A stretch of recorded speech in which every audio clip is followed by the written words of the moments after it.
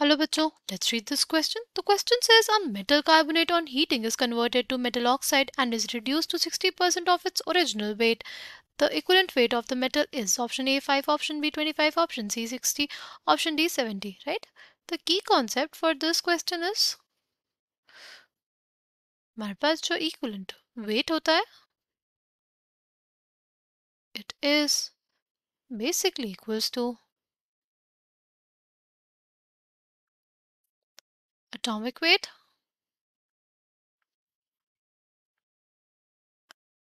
by n factor, right?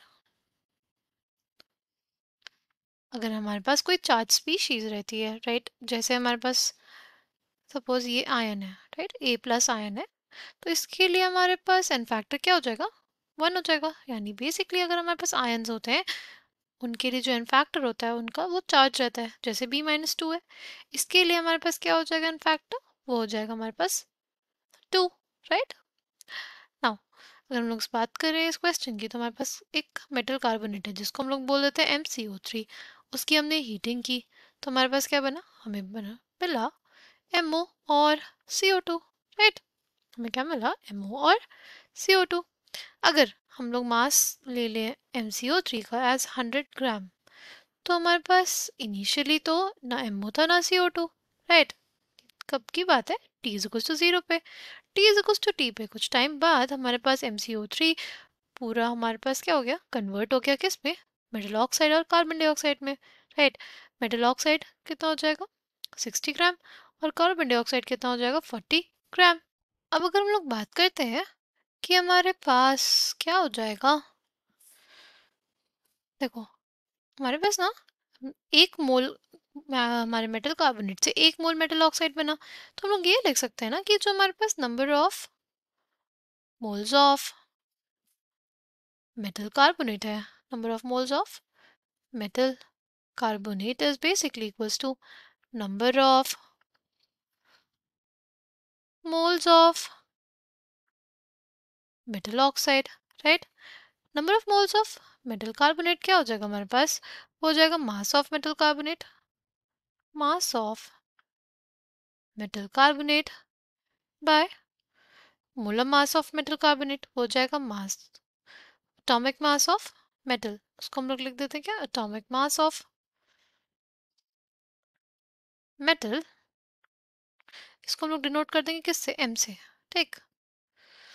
Plus हो जाएगा हमारे पास 12 which is atomic mass of carbon, right, हो जाएगा 16 into 3, 16 atomic mass of oxygen, और 3 ऑक्सीजन एटम्स है, right। हमारे पास क्या हो जाएगा, is equals to mass of metal oxide, mass of metal oxide हमारे पास क्या हो जाएगा m which is the atomic mass of the metal plus atomic mass of oxygen which is 16, right। अगर हम लोग बात करें मास ऑफ मेटल कार्बोनेट की, वो हमारे पास कितना लिया था हमने, 100 ग्राम लिया था, राइट। 100 ग्राम बाय m प्लस कितना हो जाएगा 12 plus 48 60 is equals to mass of metal oxide कितना आया था 60 gram is equals to m plus 16, okay. अब इसको हम लोग सॉल्व करेंगे तो हमारे पास क्या आ जाएगा, देखो ग्राम से ग्राम कट गया हमारे पास, हमारे पास क्या आ जाएगा 100। देखो इसको हम लोग ऐसे भी कर सकते हैं कि हमारे पास 0 से 0 कट गया, राइट। तो हमारे पास 100 नहीं, वो क्या हो जाएगा हमारे पास 10 हो जाएगा। 10 into m plus 16 is equals to 6 into m plus 60, right. तो क्या हो जाएगा हमारे पास, अब हमारे पास हो जाएगा 10m plus 160 is equals to क्या, इज इक्वल्स टू हो जाएगा 6m plus 360, 6m plus 360, right. हमारे पास अब क्या आ जाएगा, अब हमारे पास आ जाएगा 4m is equals to 200। m कितना आ जाएगा, ये आ जाएगा 200 बाय 4। ये हमारे पास क्या आ गया, ये हमारे पास आ गया atomic mass of the metal, right. ये 50 क्या है हमारे पास, 50 है atomic mass of the metal. कितना हो जाएगा, ये हमारे पास हो जाएगा 50 ग्राम पर मोल।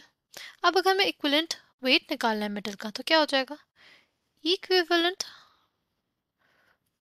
weight of metal is basically equals to atomic weight by क्या, by n factor. n factor क्या हो जाएगा इस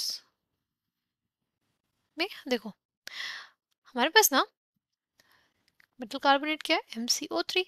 तो कार्बोनेट आयन पे जो चार्ज होता है हमारे पास वो क्या होता है, -2 का होता है। यानी जो मेटल है उसके ऊपर +2 का होगा और कार्बोनेट पे -2 का। यानी मेटल की ऑक्सीडेशन स्टेट क्या है, +2, राइट। अगर उसकी ऑक्सीडेशन +2 है तो हमारे पास उसका जो एन फैक्टर हो जाएगा क्या, वो भी 2 हो जाएगा।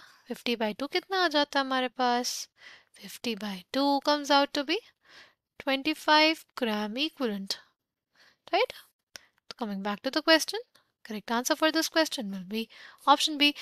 Equivalent weight of the metal is 25. I hope you understood it well. Thank you and all the best.